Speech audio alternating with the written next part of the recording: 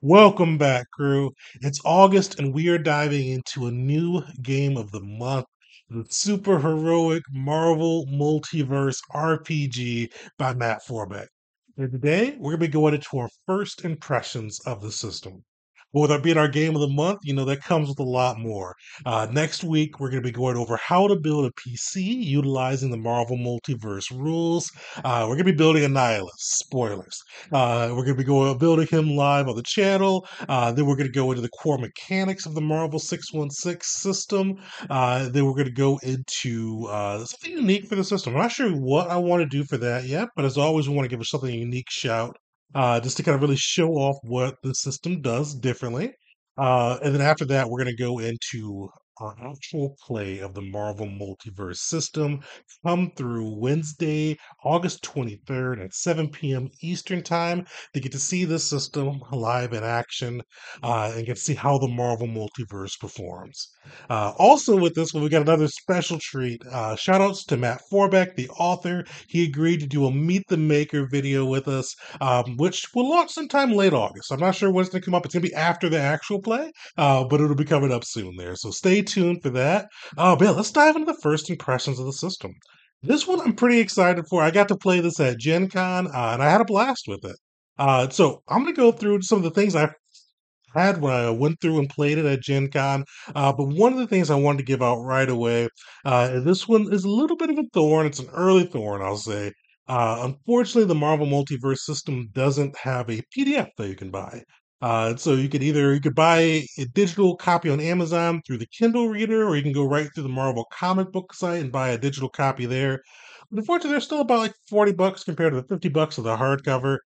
I did buy it twice. I got my hardcover and I got it on Roll 20. Roll 20 is actually, I know I'm making the switch to Foundry, but Roll 20 has a really good setup of the Marvel Multiverse. Gives you all the pre-gens, which we'll talk about, loaded in, but they also have a little character builder too in there that helps make life a little bit easier there too. So shout outs to them, but that's what we did for this one. And unfortunately, that is why we won't be able to give away a free PDF copy with this one. So unfortunately, that won't happen, but definitely still a one that's really worth checking out. But yeah, outside of that though, I had a really good time playing this at Gen Con. We played the Escape from Planet Hulk scenario, or so basically, it's kind of a little bit of a riff on the Thor Ragnarok one, mixed in with some of the comic book stuff. But it was a fun one. We got to play as some of the pre-gen Marvel characters. I played as Nightcrawler, and yeah, his teleportation stuff was fun. You could do some cool stuff with that, and I think the powers shone through pretty well from what we got to see at the demo. Because in our party we had Winter Soldier, Miles Morales, Spider Man, we had Hawkeye, a couple others I'm blanking on now. We got to kind of all see their niche and could see kind of what cool things they can bring to bear. And that's one of the big things I will say with this system. And I think this is going to hopefully kind of fit an underserved niche within the TTRPG comic book hero space, superhero space, we'll say, because currently there's like both of the all the offerings I've played in the spectrum are kind of like on two ends of the system. So you've got like the very system lights with a mask where it's kind of more about the emotions, more about the drama, the interactions, less about the power, less about the superheroic combat and kind of all of that aspect. It's more about the relationships, with kind of a young justice type feel. And then on the other end, you've got like mutants and masterminds, champions, from what I've heard, Sentinels. I haven't played Sentinels yet. It's on my shelf though. And they're kind of more on the crunchy side. They do very well with the combat aspects, and especially with mutants and masterminds and champions, they do really well at bringing to life your powers within kind of constrained boundaries. So you can kind of build whatever you want to, but it relates. Their GM will know exactly what you can do with those powers. It's a lot less. I don't want to say narrative, but a lot less up to imagination on that side. That you have kind of clear boundaries of what you can do with your powers, but you can build pretty much anything you want to, especially with mutants and masterminds. This, I think, is going to kind of fit right in the middle of those two niches. From what I played at Gen Con, it fits really well with kind of that superheroic combat. It's fast paced. You have a health bar, you have trackers, you can feel those blows coming in. You could do cool things with your powers. And the powers, from what I saw, felt like they really lived up to the Marvel heroes they included. So I'm really looking at diving in and building a new PC for myself and kind of seeing how that feels to build those powers into the system versus using the pre-gens they did. But from the pre-gens, Nightcrawler felt like Nightcrawler, and I was bamping around the area and knocking people out. So I thought that was really cool. So yeah, that's I think that's gonna be a good niche for it. I felt that at the Gen Con, but I'm hoping when I run it, my players see it too. And I always prefer being on the GM side of the screen, so I want to see how it feels to run. If it can get that snappy, everything's moving, not quick combat, but it was a little bit more. It was somewhat tactical, a little bit, but very kind of super heroic there. But if it can keep being that, and kind of bring that combat into focus, keep everything moving, and one of the big things too is with the PC build is easy to do. I love Mutants and Mastermind. It's currently my favorite superhero system, but it's one that you can't just bring a new player in and say, "Hey, build a PC," or at least I can't. I've usually found that I have to do like a quick session with that PC to go through and see what they want to do for their character and walk them through. And that first time's a little rough for 'em, but the second time's easier, and the third time they're like a pro at making new PCs. For this one, I'm hoping it's one that you can go through and build a PC easily. But one of the cool things I want to say with the first impressions is even if you can't build a PC, or don't want to or don't have time, like some of our players I know are planning on using, they've got 100 pre-generated Marvel superheroes in there. They've got most of the big guys from Spider-Man to Captain America, Tony Stark, Hulk, all the big, especially the big MCU heroes they've got in there, and there's just a ton you can choose from.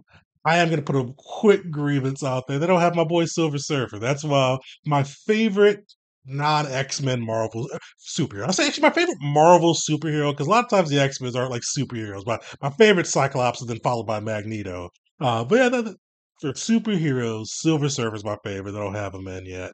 I almost did him for the PC build, but I'm being lazy. I'm using Annihilus as my big bad. Two birds, one stone. But I think that's a great thing, especially if you do buy the Roll 21. It's not on Foundry yet. I'm not sure if they're planning on going to Foundry. I imagine they are, but didn't have time to wait. But they have all 100 in there, and your players can go through and select which ones they want to do. And one thing too, we're going to dive into this a little bit more in our PC build, but the way they handle the differences in power levels are by ranks. So there's ranks 1 through 6, 6 being the maximum, kind of the stronger characters, and one being like I think I saw Marvel civilians were at 1. I bet there's some other characters in there too that are at that. But you can kind of go through if you're building your PC, they give you guidelines on kind of how many powers and different ranks and things like that you can go or levels you can go through and pick for those ranks, and kind of go through and build it out. And then all of the different Marvel heroes have their ranks assigned to them. People I disagreed on, Namor being a 4. I'm like, that's crazy. He should be like a 5.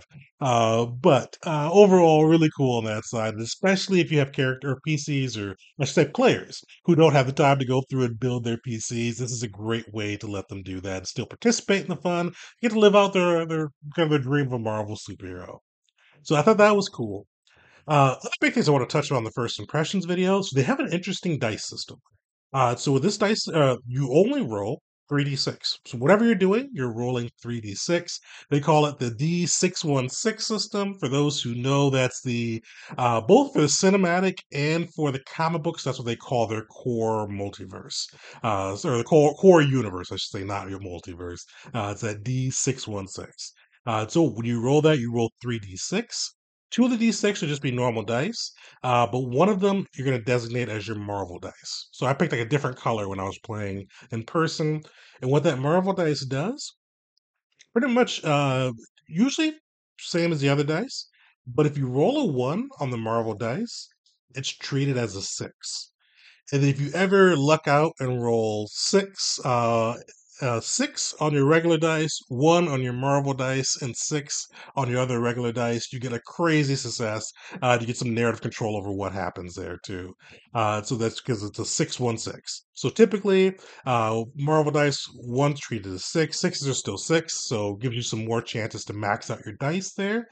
The other cool thing with this one, one of the things I liked about it, I know some may not like this, but I enjoyed it. I thought it kept things moving, and especially because if you're going to be trying to emulate the Marvel movies, the Marvel universe, which I unfortunately like it or not, the Marvel movies now are kind of the poster child of the Marvel universe. You want to be able to keep everything moving. You want things to be snappy, quick. You don't want to get bogged down in mechanics. And one thing I actually like that they did with is when you roll that, like if you're making an attack and you roll that 3d6, the Marvel dice. You've got like little pieces where it shows your damage for different types of abilities. You got one for melee, one for ego attacks, one for tech attacks, and it shows you how much you times that by, or and what you add to it. And you times it by the Marvel dice. So whenever you roll an attack, you don't need to roll for damage. You just take a look at whatever your Marvel dice was, and then multiply it by whatever that statistic is, and you've got your damage, and you're good to go. Everything keeps flowing. You're pretty much never going to roll more than once per turn. And I think that's a cool way to keep things moving and flowing and really kind of emulate the fast paced feel of the movies. And I liked it during the Gen Con preview, so I'm hoping I like it as a GM and hope my players enjoy that too.